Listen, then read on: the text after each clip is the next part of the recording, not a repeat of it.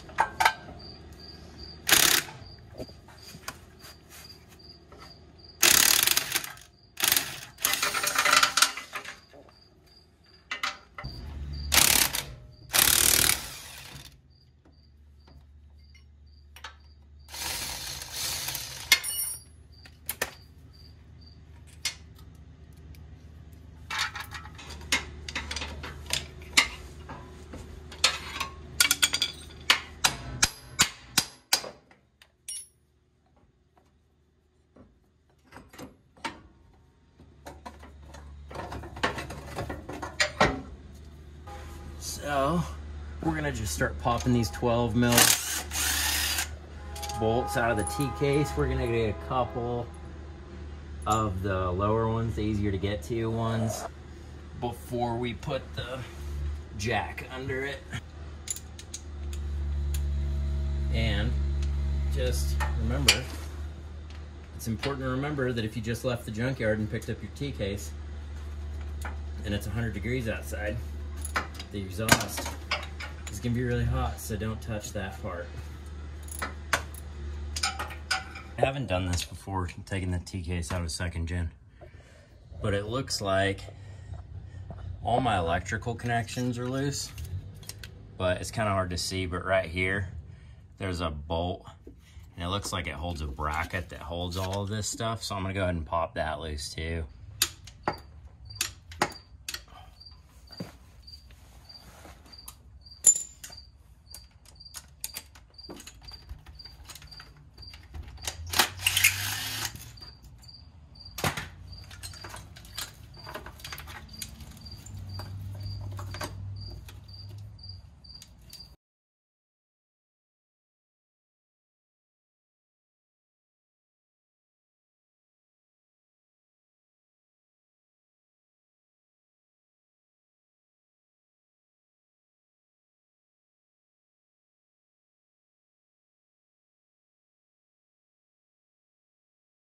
And yeah, get the dash taken apart, cut my hole, and start fitting this big guy into the truck.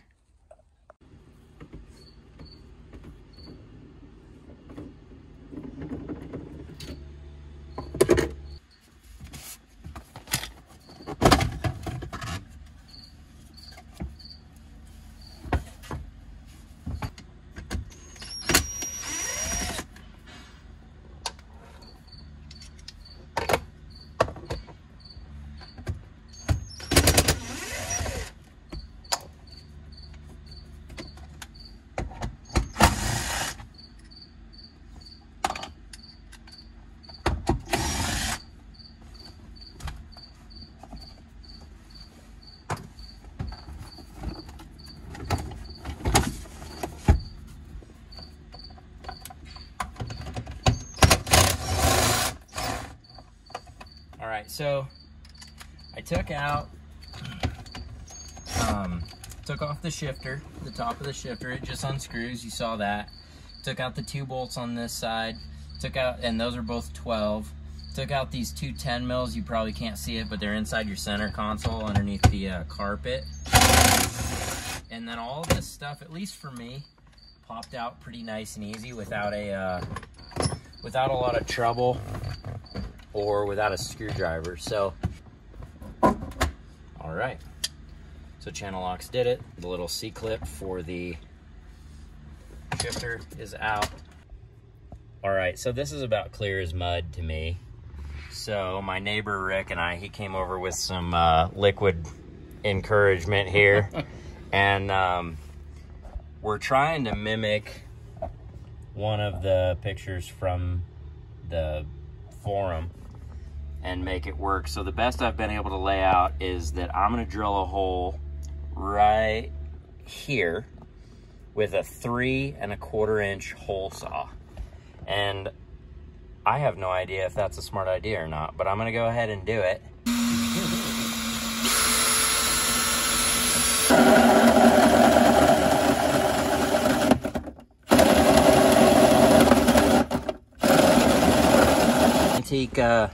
The antique Makita and the 4 1/4, the cut was okay. I ended up, this red, or this maroon you see right here is a towel that I put over the transmission because it's just open down there and I didn't want to get all these metal shavings in it. So I don't know if it's right or not, but I'm just going to cut this off right in this area so that I've got enough material here to weld back and enough here to weld back.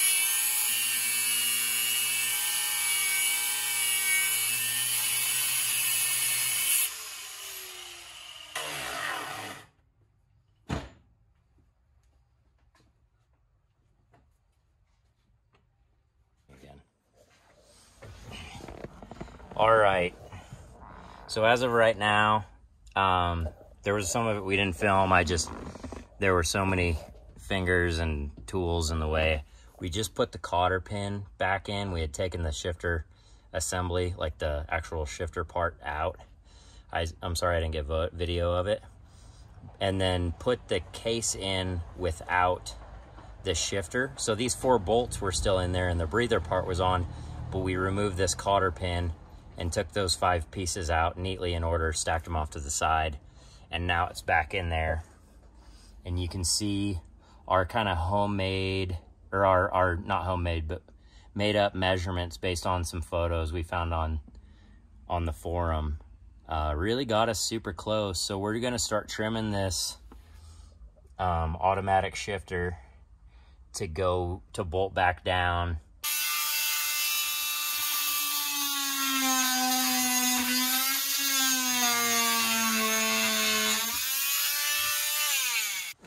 This might be a little too much, but just as a guide to cutting it, there's a little flap here on top, and basically all of that material out of there with the oscillator, at least as far as I can tell right now, leaves plenty of room for the shifter. We're gonna start messing with the shifter and get this bolted back in, kind of temporarily mocked up, and then we're gonna put the dash back together and start figuring out where that actual shifter is going to land.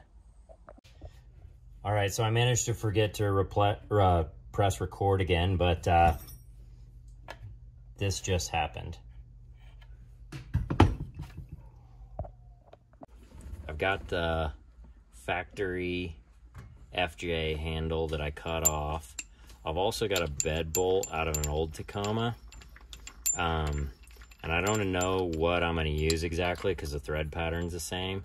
And I wish I had the boot here so that I kind of knew, because my neighbor Rick was talking and mentioned that like I might want to keep that bevel depending on what kind of boot I'm going to use. But the concern is that this material is too thick for the small size of the center console to get full range of that shifter. I've got that factory FJ shifter, and I welded a 4-inch 7/16 grade 8 to it that I had laying around. we'll try that in a minute. Melissa just brought home tacos, so we're gonna pause the video for a while.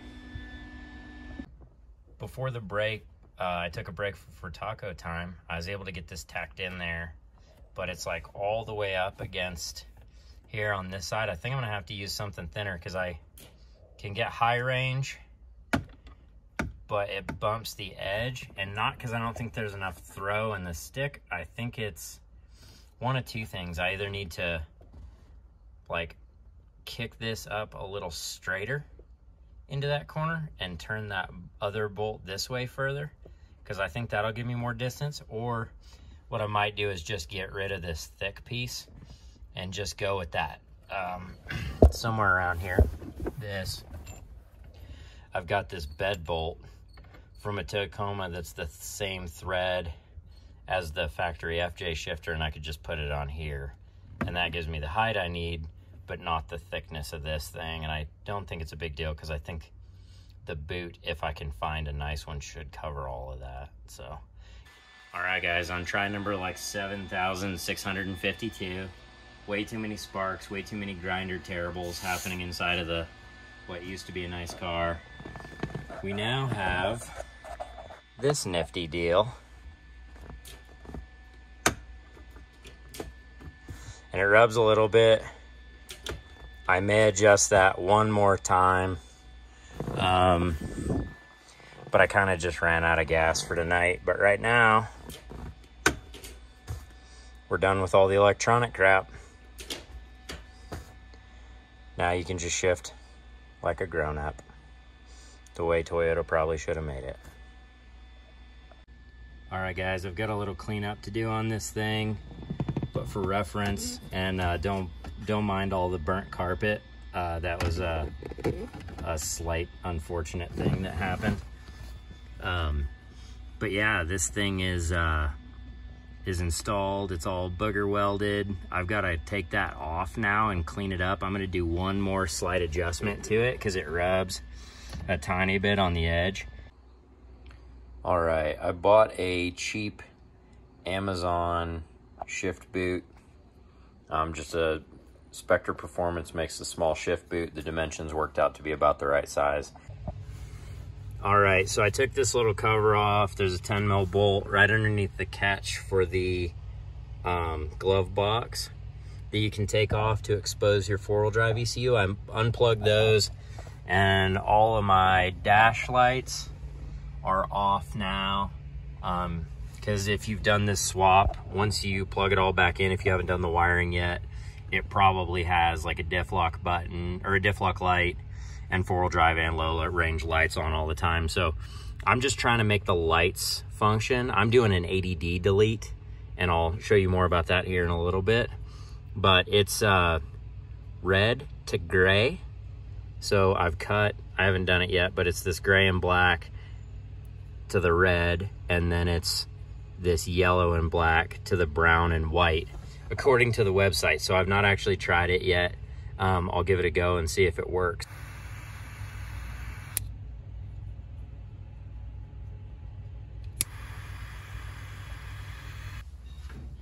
So on page 30, the Let's See Your FJ case swaps from Tacoma World, it shows that this is number 2 and this is number 1. I've got that one cut. Sorry, I had it backwards there. I've got those wires cut, and those go to the outlet on the driver's side, the forward one, not the one with this green loom on it right here and the plug still. It goes to this one, and I've left those wires long. I got lucky and kept them, so I don't have to I can mess around with the wiring after the fact. So I'm gonna hook those up there, and then this plug here will go over to this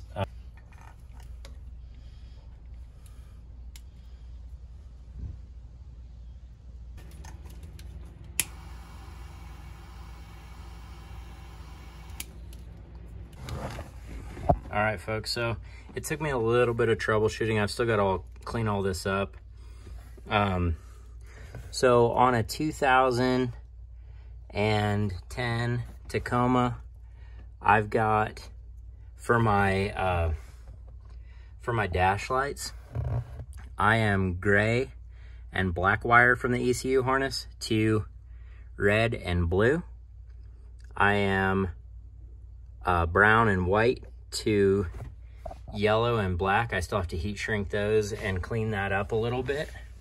Underneath the truck, I have another mess that needs cleaned up, but the red and blue wire goes to the sensor on this side on top, and then yellow black goes to the driver's side sensor in the front.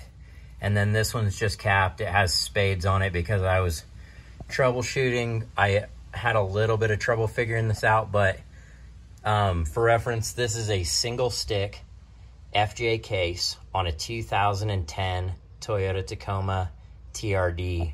So it's a rear locked double cab automatic truck. And that's where the drive line goes when it breaks. But yeah, so let me show you the dash.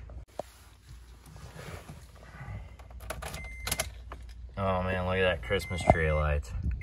There's so many lights. All right, so that one's for fun and it never goes off. But what we're looking at here is pull the shifter back into high range and the four-wheel drive light comes on. Move it over and engage low in that far forward position. Low, neutral, two-wheel drive. So we have dash lights. I think the last thing we have left is ADD delete, so let's get after it. All right, so the ADD actuator here, I did this the other day and had it off, and it's a little bit of a pain. I read about folks who had to, like, I forget, drop the diff a little bit or something like that to get to it. I actually was lucky enough to be able to get to all four of these 12 mil bolts pretty easily. You can kind of get your hand up in on top of the diff tube to get the top two and then slide this thing out.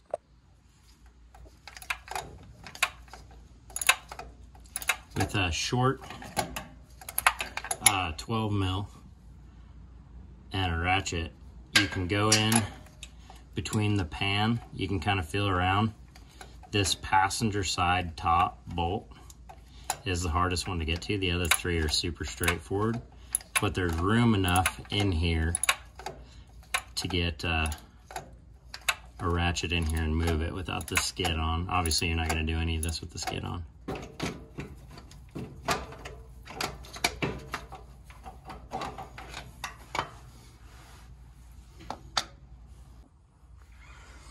Okay, so now there's the hole for the ADD.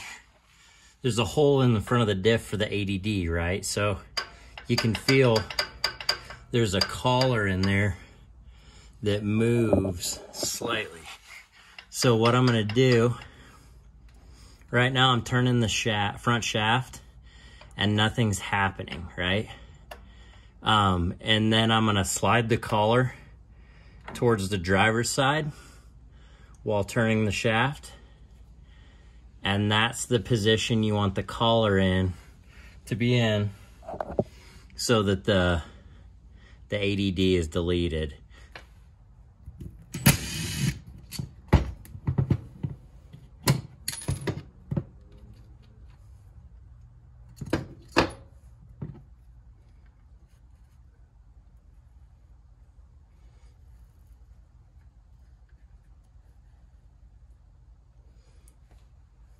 So the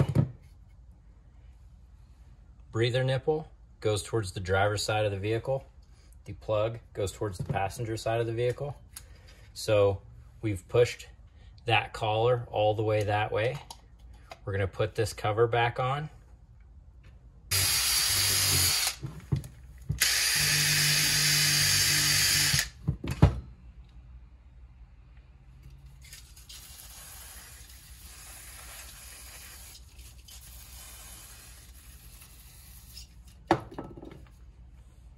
All right, so I've just kind of scraped this, cleaned it, wire wheeled it. I've got, I hit the inside of it with brake clean just to keep any gunk that I just flung up with the wire wheel out of there. Since this is the inside of our differential, I don't want to get gunk in here, and we need to reseal all of this. So now I'm going to do the same thing on the face of the differential, clean the gear oil up. We'll RTV this, reinstall it in the truck.